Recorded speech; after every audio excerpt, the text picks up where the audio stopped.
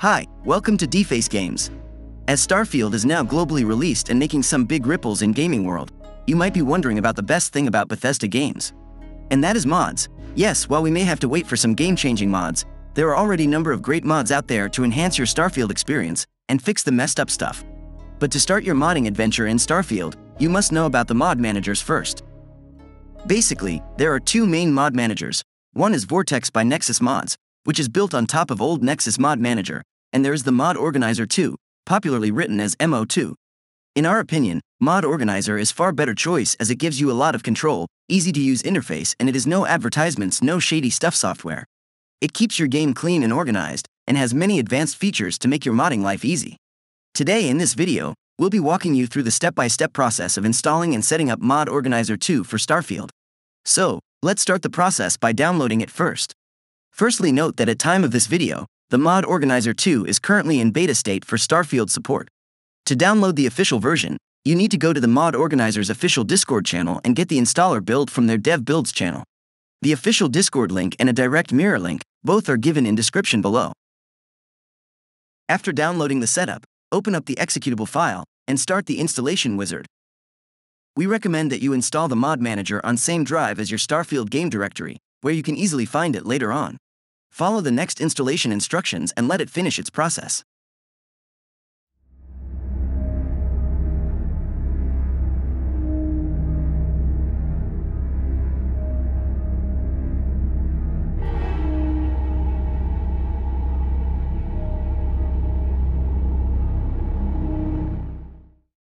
After the installation is done, launch Mod Organizer 2 and you will be presented with Create Instance window. Here choose Create a Portable Instance. What it does is that it installs all mod files in the folder where the Mod Manager is installed. Now here if you see your Starfield game listed, select that, but if it's not there you need to browse to your Starfield directory to make the game available for Mod Organizer. Make sure you select the folder where the data folder of Starfield resides in. It's same where your Starfield.exe file is.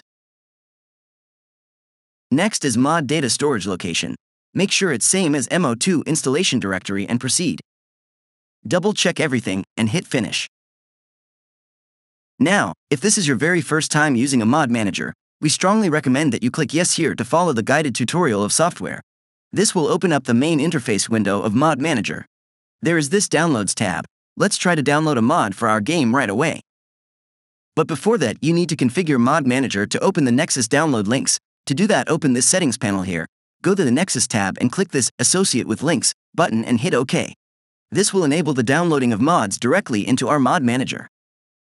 One more very important point is to make sure our INI files are properly set to run mods. For that, click this Tools icon and open the INI editor. On the Starfield Custom tab, make sure you have these parameters set there exactly like this. If these are not there, copy-paste these from description below. Click Save and close this panel. Now, let's go to the Nexus Mods website and select a mod to download. Actually, this first one here is really great mod. Let's open up its page. Go to Files tab and click this Mod Manager download button. Proceed with this next download button, and you will see this very little download started notification on bottom. As you can see here, the mod has finished downloading. Now to install it, just right-click the mod and choose the very first option which says Install. What you see here is the mod customization panel. This is something specific to each mod. On most mods you will not encounter this, but it is something that lets you customize the settings of mod being installed. Pick the relevant options and hit Next to proceed. The mod is now successfully installed, and here we tick this checkbox it to enable the mod. Let's try to play the game to see if it works or not. Make sure Starfield is selected and hit Run button. If you are using the Steam version, then of course you need to start Steam first, otherwise like us, proceed with Continue without Steam. You can select this Remember My Choice option to make it persist. Now this window, it only appears if you have your game in Mod Organizer installed on drive, which is different from your default Windows drive.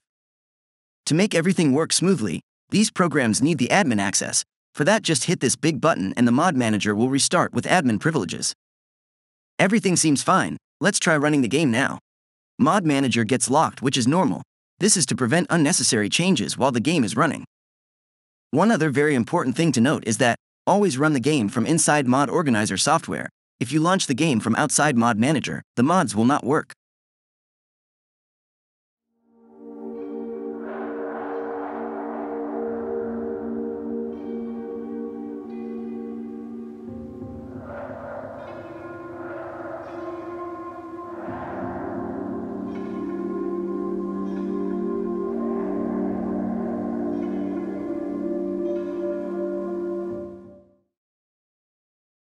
We are inside the game now, and this is the Lodge of Constellation headquarters if we are not wrong. Let's open up the inventory. Here it is. You can see the inventory is now changed due to our installed mod, nice and compact. And there you have it. You've successfully installed and set up Mod Organizer 2 for Starfield and also installed a mod for your game. If you found this tutorial helpful, give it a thumbs up, and don't forget to subscribe for more Starfield content. If you have any questions or need further assistance, feel free to drop a comment below and we will answer. Thanks for watching.